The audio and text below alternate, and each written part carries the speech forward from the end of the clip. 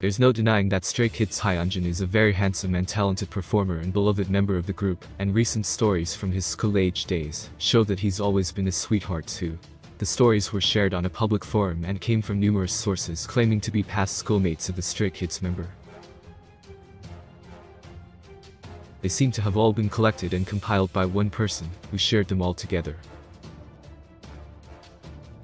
Many of the stories mention how he was popular and handsome, but despite both of these, he was still kind-hearted, and went out of his way to be nice to his peers.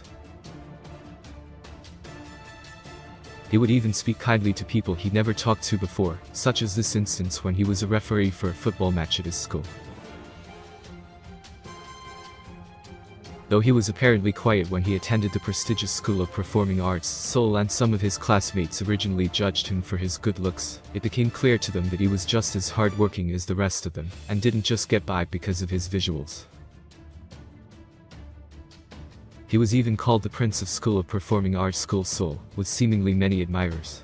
Stays are expressing their love and admiration for Hyunjin in the comments in a variety of ways.